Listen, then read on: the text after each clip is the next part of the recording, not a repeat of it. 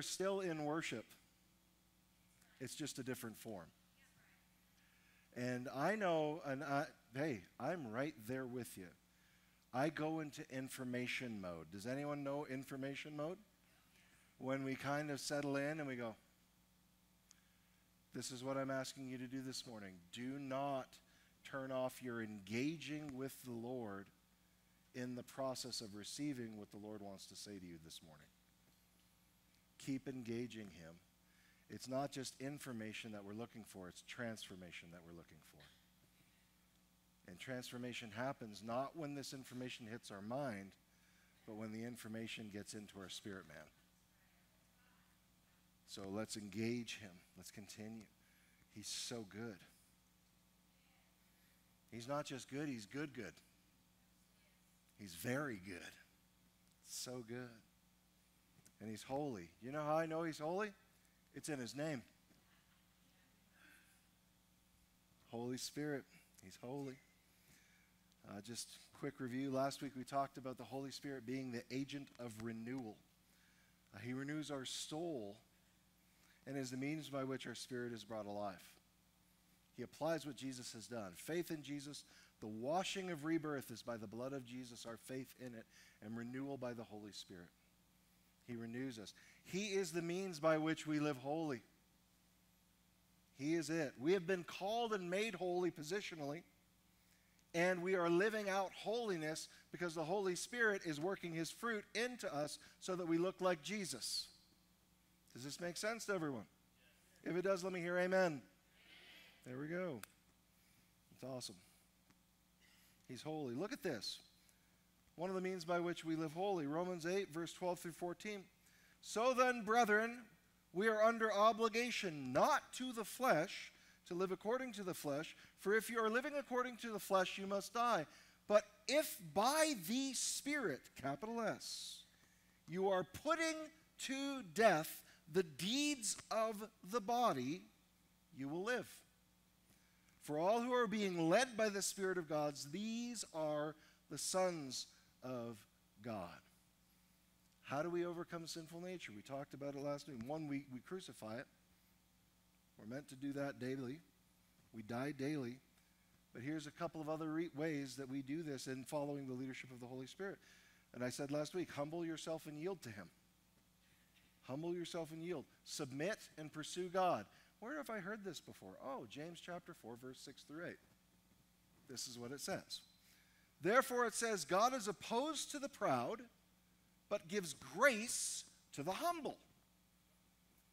Submit therefore to God, resist the devil, and he will flee from you. Draw near to God, and He will draw near to you. There is a level of formula in this. It's understanding this. Walk in humility before the Lord. Do justly, love mercy, walk humbly before your God. Humble yourself, yield, submit, pursue the Lord. This is part of the process of following the leadership of the Holy Spirit in our lives. And then here's one that I didn't say last week. Learn to talk to yourselves. You remember the back in the 80s, it was like, don't talk to yourself. If you talk to yourself, people are going to think you're crazy. That was before cell phones and Bluetooth. And now we all look like we're nuts in the car. That guy's, oh no, Bluetooth. Learn to talk to yourself. What do I mean by that? Follow the example of King David. Example of King David. Still got to slow down just a little bit. Follow the example of King David. When we read Scripture, we think that he's just making a proclamation. Bless the Lord, O my, and all that is within me. Bless His. Bless the Lord, O my soul, and do not forget all of His benefits. He's not just declaring and making a proclamation. He's speaking to himself. And he's saying, line yourself up with what God wants to do. Bless the Lord, O my soul.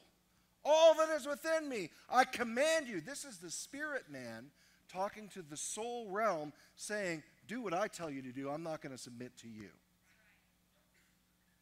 Mind, will, and emotions. That is comprised, I'll try to, Mind, will, and emotions. That is what is comprised of our soul. And his Spirit is rising up and saying, put your hope in God. Do not trust in the arm of the flesh. Put your trust and your hope in God. He is telling himself, do this. You're crazy if you don't talk to yourself. You need to learn to instruct the areas of you that are waiting for redemption to line up with that part of you that is redeemed and communicates with the Lord. This is what, learn to talk to yourself. I'm telling you, just say whatever you want to say, that's fine. It's not fine, but it's okay. It's not okay, but we'll get there.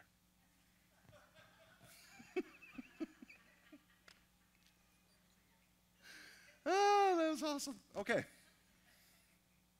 So anyway, try this. You're struggling with sin. Rather than sitting there passively, speak to yourself. I will not do this in Jesus' name. See what happens. See what happens. Command your soul in that, because listen, sin is happening in the soul realm. Your mind is contemplating it. Your will wants to do it, and your emotions are saying it'll make you feel good. Right? So you speak to those areas of you, and you do it out loud. And don't be passive, be confident. And you say, I will not participate with what my flesh is saying that I want to do, because I say I don't want this, I want him. I don't want what the enemy is offering to me that looks like choice, amazing fruit. I want his fruit. I want the Holy Spirit to birth in me everything that Jesus paid for me to have.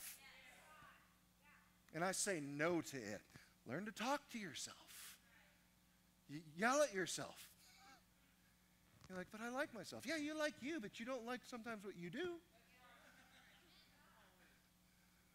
So speak to those areas and say, line up. Line up with what God wants to do. Another way, get to know the person of the Holy Spirit. Get to know the person of the Holy Spirit. I'll say this, and I'll say it early because I might run out of time, and I don't want to. Just think about this. Jesus says, my sheep know my. Do we know the voice of the one that Jesus says it's good and better for me to go away so that he can come? Let me say it again. Jesus says, my sheep know my. And then Jesus also said, it is better that I go away, that he comes so that he can do his ministry with you. Do we know his voice to the same level? Do we know his voice to the same level? We need to learn to grow to know the person of the Holy Spirit. What does that mean? Walk in his ways. Talk with him. Build your relationship with him.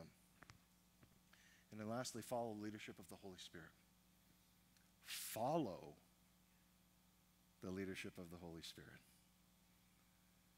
If you're going to follow, that means that he's in the driver's seat. He's the one that's steering the ship. All of the different examples that you can give. Follow his leadership. Let me talk to you about the leadership of the Holy Spirit today. Number one, just for clarification, the Holy Spirit is the one who leads us, guides us in the New Testament era. He is the leader. For 3+ years, 3.5 years, however long, in that 3+ years, Jesus walked with his followers on the earth, being their rabbi. Rabbi simply means teacher, right? He taught them, teaching and leading them the ways of God, setting the example of them. What did Jesus say in John chapter 14, verse 26, that the Holy Spirit would do for us? He will teach us all things and remind us of everything that Jesus has said. What Jesus is saying is, I have occupied the position of rabbi for you while I have been with you on the earth. Now that I am leaving to go back to heaven to complete the circle of what I started, I am sending to you another rabbi that is going to be with you forever. And his name is the Holy Spirit. And he will teach you all things. And he will, in my absence, you have him. It's an exchange that has taken place. And I find it always just, I don't know, there's a development but it's interesting that, of course, good night. We honor Jesus. He's our Savior. He's our Lord. We honor him. But we don't necessarily honor the Holy Spirit to the same level as we honor Jesus. Now, let's just face it. Jesus died for me. Holy Spirit didn't die for me. So, much respect. Right? Absolutely 100%. But the Holy Spirit is still God. And he's the one who's been with us for 2,000 years. And we need to show him.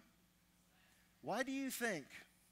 Because I know, God being brilliant and omniscient and knowing everything, he gave this principle to us. Any word that is spoken against the Son of Man will be forgiven. But anyone who blasphemes the Holy Spirit, no forgiveness will be granted to him. It's not only because he's holy, but he understands, you have seen me walk on the earth as a physical man.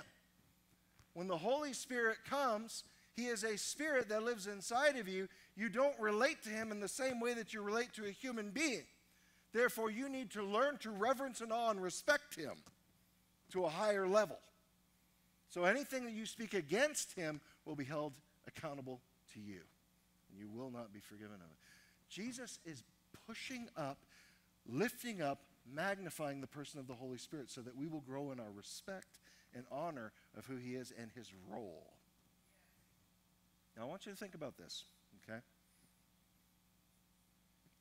I quoted this already, actually, and I believe it's Proverbs chapter 3, verse 5 through 6. Trust in thee with all your heart and lean not on your own understanding. Acknowledge him in all of your, and he will direct your path, correct? Right. And then we see in 2 Corinthians chapter 3, verse 17. It says, now the Lord is the, wait a minute. The Lord is the, and where the Spirit of the Lord is, there is freedom, liberty, whatever your version says. Trust in the Lord with all of your heart and lean not on your own understanding. The Lord is the Spirit. People, we need to grow in our trust of the leadership of the Holy Spirit to the same degree and level that we trust in Jesus' ability to save us. Seriously, the Lord is the Spirit. And where the Spirit of the Lord is, there is freedom. The idea of what he's saying is, not only is Jesus Lord, but the Spirit of God is, and God the Father is, triune Godhead. It is amazing how many people I have talked to when dealing with the Holy Spirit that he is viewed lesser. God the Father, the Son, the forgotten God. A little lower in the setting. That's not Scripture. It's not the way it works. I just happened to be, I was doing some research on our trip, and I was doing some studying and looking at different stuff, and I saw that Lifeway had done a survey looking at how people, like Christians, and their view of the Holy Spirit. And 56% of the people that they had polled in their question viewed the Holy Spirit as a force or a power alone. 56%. For those of you who aren't necessarily the math wizards, that's over half. Over half of the people polled said, no, he's a force. If you just view the Holy Spirit as a force or as power, then you really haven't built relationship with him. We need to grow in relationship with him, to trust him. How do you trust someone you don't have a relationship with?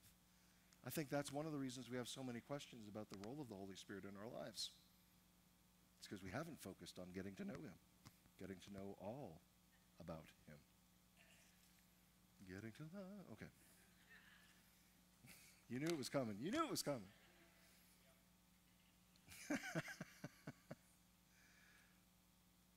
Holy Spirit holds a position of leadership in our lives. Romans 8, verse 14 says, "For all who are being led by the Spirit of God, these are the sons of God." Sons of God, that shows me that, in other words, a mark of the people of God is that they follow the leading of the Holy Spirit in their lives. So how do we follow the leadership of the Holy Spirit? Number one, through the Word of God. Through this Word, God speaks to us. The Holy Spirit speaks to us. This Word right here is inspired by the Holy Spirit. 2 Timothy 3:16 says, all Scripture is God-breathed. That word God-breathed is pneuma. That word pneuma is Spirit. The words of this book are inspired by the Holy Spirit. The authority and power that this book gets it, that holds it, is because the Holy Spirit inspired it. And this always offends people, so brace yourself. But the triune Godhead is Father, Son, and Holy Spirit. It's not Father, Son, and Holy Bible. I love you. Let me explain what I mean. The authority that this book gets is from the Holy Spirit. The Holy Spirit gives this Scripture. This is the revelation and the standard of God. If you want to know who God is, you turn to this book. And the reason that this book holds that weight and authority is because it was inspired by the Holy Spirit. And so many times we use this book to chop off his hands from doing what he wants to do. And he's the one who inspired it to begin with. Just saying. Thank you, honey. I know you love me. I know. I would say I have a ring to prove it, but it's not on my finger this morning, so I'm sorry. Leadership. Following. How does he lead us? Through the Word of God. Now, there are two different ways that I see from the Word of God that we fall into the leadership of the Holy Spirit. One is that we have what is called the Logos, the written contextual Word of God. That is God's Word in context, meaning that when this Scripture was written, it had an original audience in mind, with circumstances that surrounded the writing of this, of where it was inspired, that we have to dig out the truth to find out, okay, Holy Spirit, what did you intend when you first penned these words to the first audience that you penned them to, so that we can accurately and appropriately apply what you wanted us to know into our lives today. This is one of the ways that the Holy Spirit speaks to us. He helps us to know in context what this word says. That's Logos. That's God's word in context. And then there's also this thing called Rhema. That's God's word in season. Logos, God's word in context. Rhema, God's word in season. And that is, God is speaking a word to you in your circumstances at present, right now, that he is communicating to you so that you know beyond a shadow of a doubt that he's got his eye on you and he's talking to you. That can be from the Word of God, and that can be him just communicating with you. By the way, he talks to us. I know you know that, but for the sake of saying. Sometimes in Rhema, God quickens a certain text of Scripture to you to speak to you in your circumstance. Do you know that the Reformation happened because of a level of both Logos and Rhema with Martin Luther? Martin, if you don't know who Martin Luther is, he is the leader of the Protestant Reformation that happened in the 1500s. Martin Luther was trying to pay for his sins. And he's been taught, I gotta do penance. I gotta work this off. And so literally, he would get down on his knees and he would walk up and down his stairs, time and time again, saying, God, take the stain Off of my spirit, man. Take this stain of sin away from me. I can tell it has not happened. How? What do I need to do? What do I need to do in working to be able to get this off of me?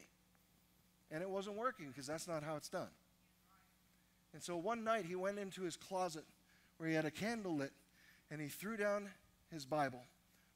And the Bible popped open to a specific chapter and a specific page. And he looked down on the page, and when he saw it, his eyes fell directly to a scripture in Romans that said, "The just shall live by faith."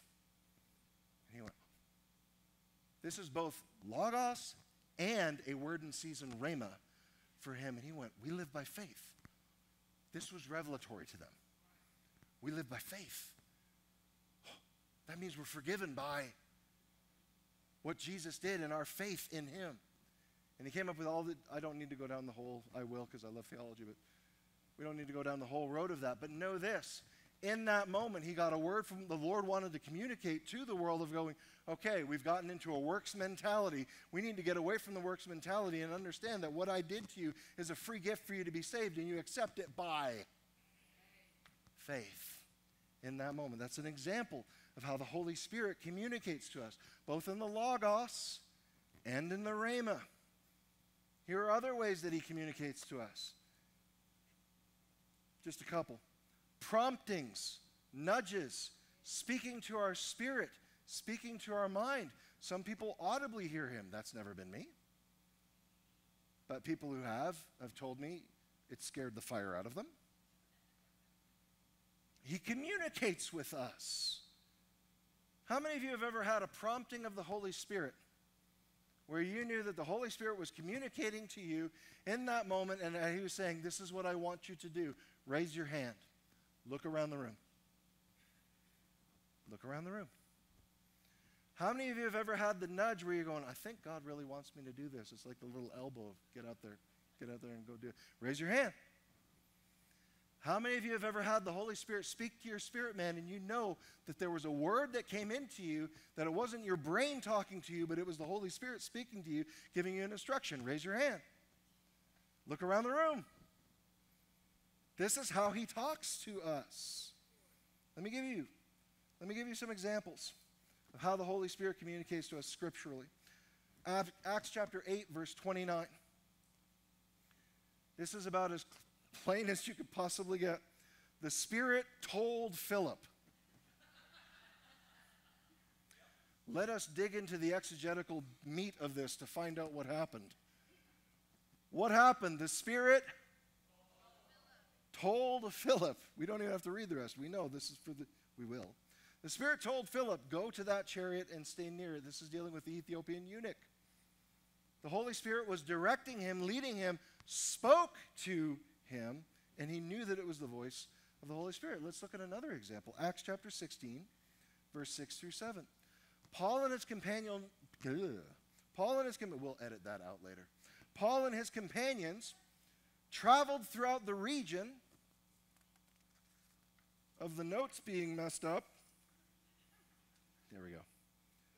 Paul and his companions traveled throughout the region of Phrygia and Galatia, having been kept by the Holy Spirit from preaching the word in the province of Asia. When they came to the border of that place, they tried to enter that other place, but the Spirit of Jesus would not allow them to.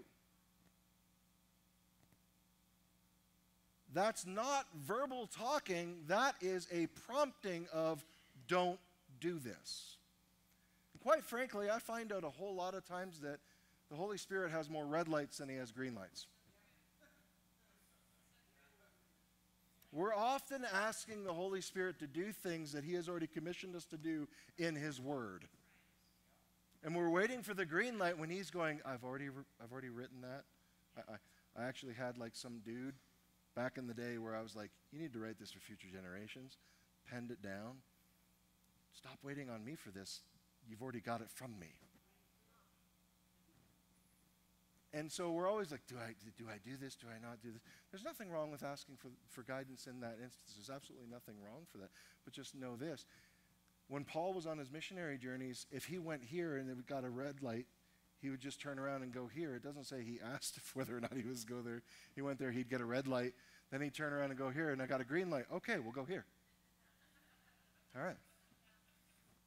It's not to say there's never a green light. There are green light situations. There are. It's not to throw that under the baby out with the bathwater. There are green light situations. But boy, oh boy, let's just step out. Let's just step out. If he doesn't want us to do it, Bubba, he will let us know. He will let us know. And in this instance, in Acts 16, I believe he prompted those people and said, stop. This isn't the time for you to go. And he's called the Spirit of Jesus. Why? Because he's an evangelistic God. Paul is setting out to evangelize people. And the Spirit of God literally arrested him and said, not right now, let's go over here because the time for them to be ripe is to happen. And led them in a different direction. Here's the deal, though. There was always momentum and movement to spread the message of Jesus. We don't have to ask if we should evangelize. We already know we should. And quite frankly, we're empowered to evangelize, and that's one of the things the Holy Spirit does for us.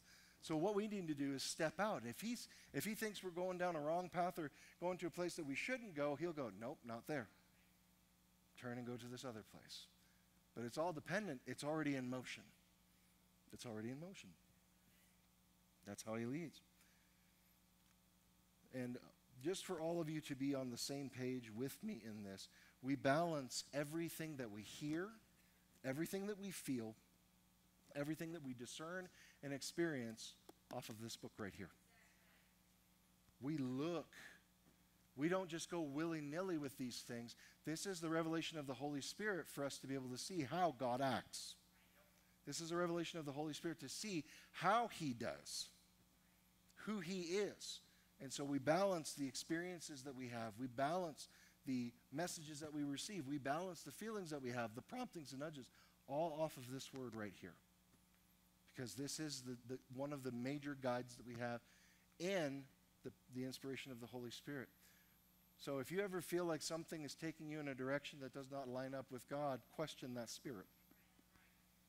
If you ever have something that is prompting you that goes different than what the Word of God has to say, question that. But also understand, just because you don't know what's in there doesn't mean it's not in there. Ask people who might know. Seek out people who might be a little farther along the road than you. Find examples of what's going on inside of Scripture. Oh, my goodness. I'll wrap up with this. Being led by the Holy Spirit requires we follow his lead, which requires yielding, submitting, getting to know him, and giving up levels of control. Did you feel it? Giving up levels of control. Let me give you an example of a control issue. It's so funny. Tom prayed for me this morning and used this scripture. Let me give you an example, just a quick one. Jesus promises in John chapter 7, verse 38 through 39, he promises this. He who believes in me, as the scripture said. Isn't that interesting? That Jesus references the scripture as his point to prove that what he's about to say is true. He who, that's the way it's done. He who believes in me, as the scripture said, from his innermost being will flow rivers of living water. But he spoke of the Spirit whom those who believed in him were to receive. The river of living water that is to come out of us is it's the Spirit. I heard a person teach once. And sorry, I think it's funny. It's not funny, but it's funny. Okay. I heard someone teach. He said, Jesus said that rivers of living water will flow out of us, but you know what rivers need? Rivers need guardrails. Rivers need guardrails because if a river just comes out and starts flowing willy-nilly everywhere, it will destroy everything that it flows over. It needs to have guardrails and channels in order to, and I know he didn't realize it, but he just said the Holy Spirit's going to destroy the world. I know he didn't realize this, like he hadn't thought it through, but it's like all of a sudden it's like, oh my goodness, the Holy Spirit's going to kill us all. What's happening? That's insane. What we are saying is that we have to have levels of control on the person of God to determine whether or not he's going to be successful with what he wants to do.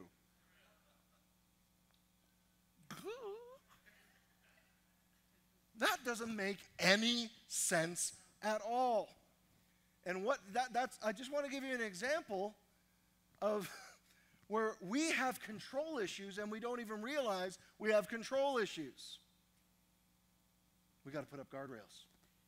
We got to protect ourselves from the one that Jesus said it was better for him to be here with us than him to be here. And we got to make sure that he does things the way that we want. The way that we want him. I don't feel comfortable with that. Does it match up with the scriptures?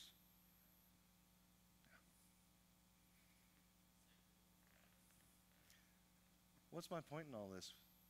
If you know the person of the Holy Spirit, if you've built a relationship with the person of the Holy Spirit, you don't ever have to think about guardrails because you know that he is your guard.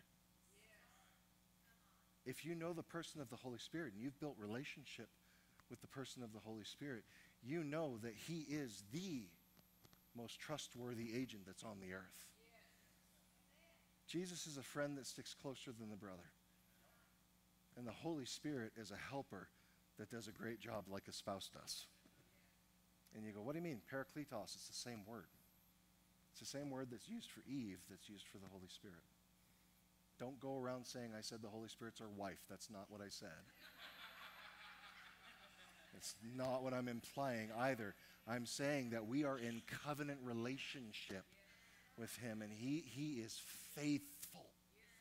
Faithful and trustworthy and true, and does more for us than we probably will ever know until we get to glory.